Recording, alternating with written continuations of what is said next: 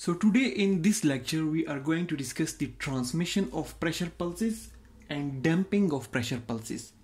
In the last lecture we discussed that when the heart pumps the blood into the aorta and small arteries, there is a difference between the pressure in the systole and the pressure in the diastole. When the heart is contracting in the systole and relaxing in the diastole, the pressure generated in the vessels is a little bit different, and that pressure was basically shown with the help of a graph.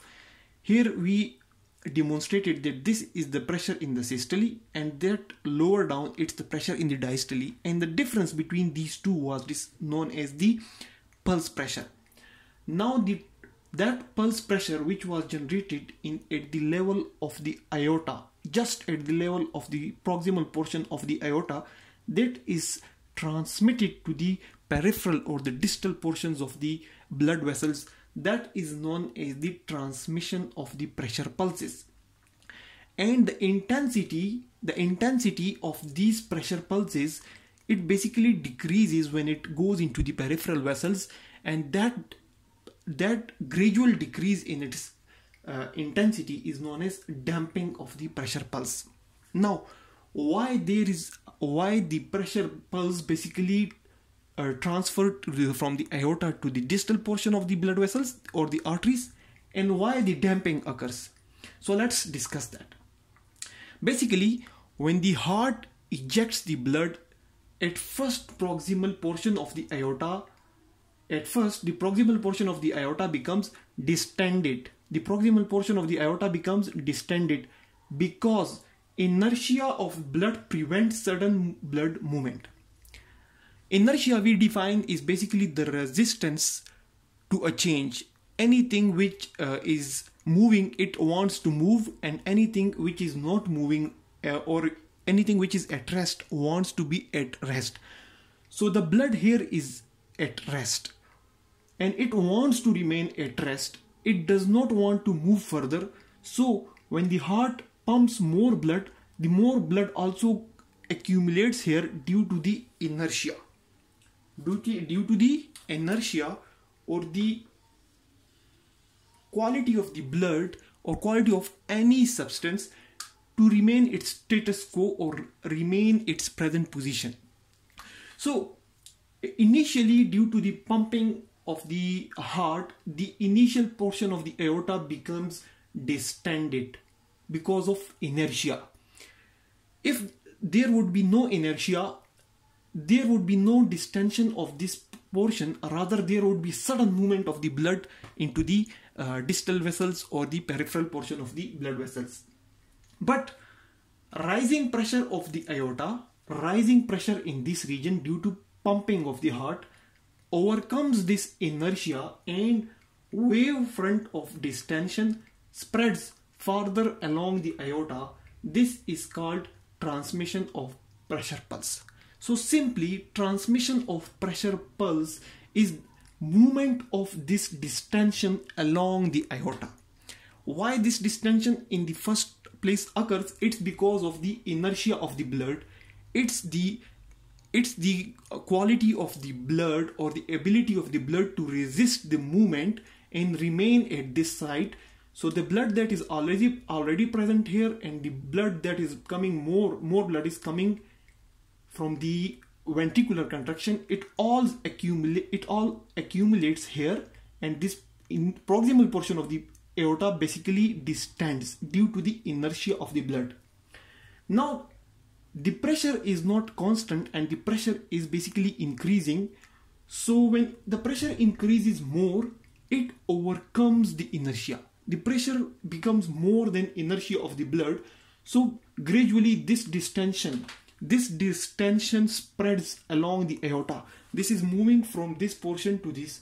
So initially this distension was here, it is shown here, and now it is moving here, further and further along the aorta to the distal portion of the blood vessels, and this movement is basically known as transmission of pressure pulse.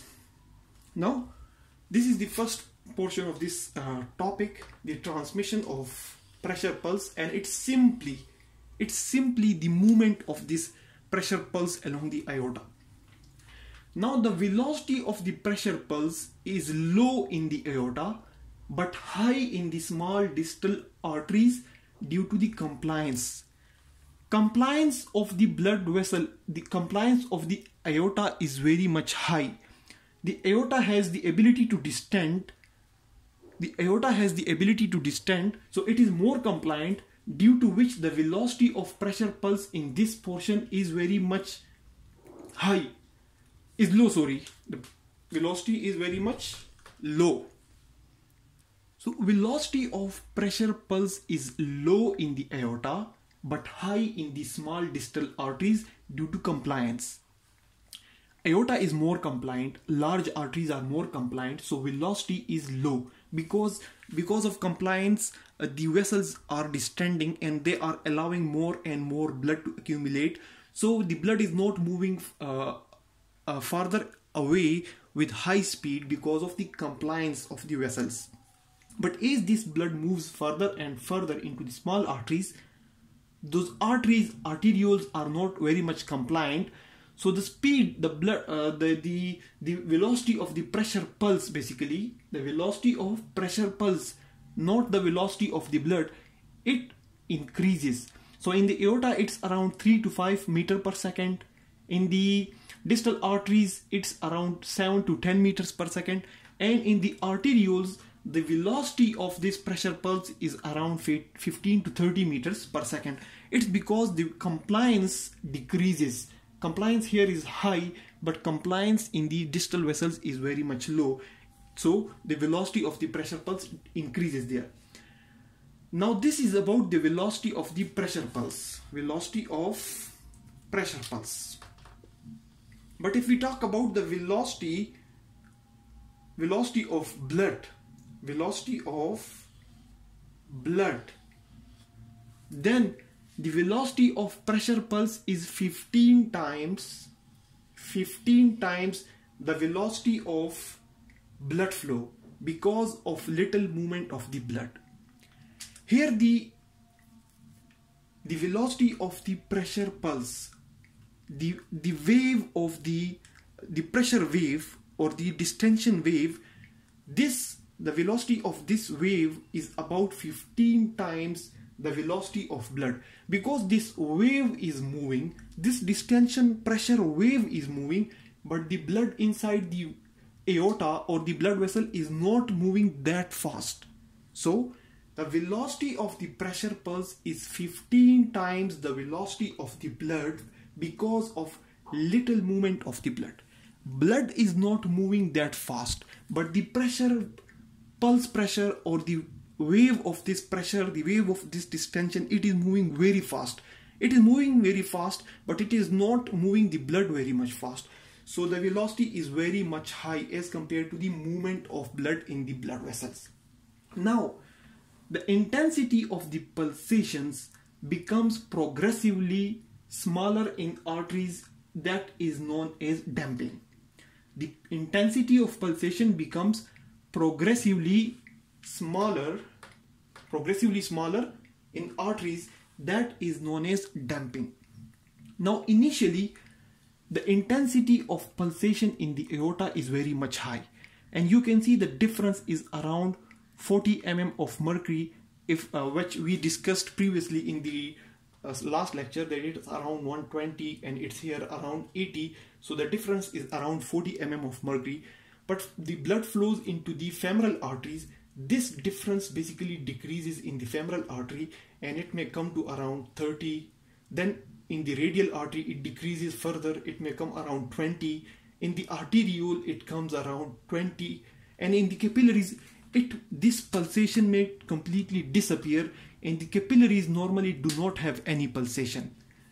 So the pulse is basically due to the distension of the blood vessel, and that intensity of the distension of the blood vessel, it basically decreases further and further into the blood vessels. It's highest in the aorta, it decreases in the distal arteries and the arterioles, and finally there is almost no pulsation. There is no pulsation, the intensity has gone to zero at the capillaries level, and this process is known as damping of the pulse or damping of the pressure pulse. This damping of the pressure pulse is also due to the resistance and compliance of the vessel, because the blood vessels they are showing resistance,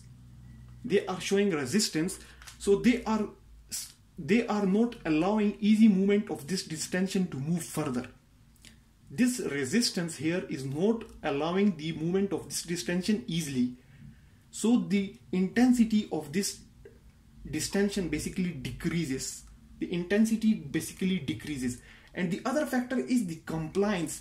Now the compliance means that the accumulation of blood, it is resisting the forward movement of blood, as well as it is allowing the blood to accumulate here. And it is resisting its forward movement. So these two factors, the resistance and the compliance of the vessel, lead to damping of the pressure pulse, and the intensity is highest in the aorta, and it decreases in the distal arteries, and it diminishes to zero level in the capillary levels. So that's all about the transmission of pressure pulse and damping of pressure pulse. The transmission of pressure pulse is just the movement of this pressure wave along the blood vessels, and damping of pressure pulse is basically decrease in the intensity of this pressure pulse along the blood vessels. Thanks a lot for watching the video.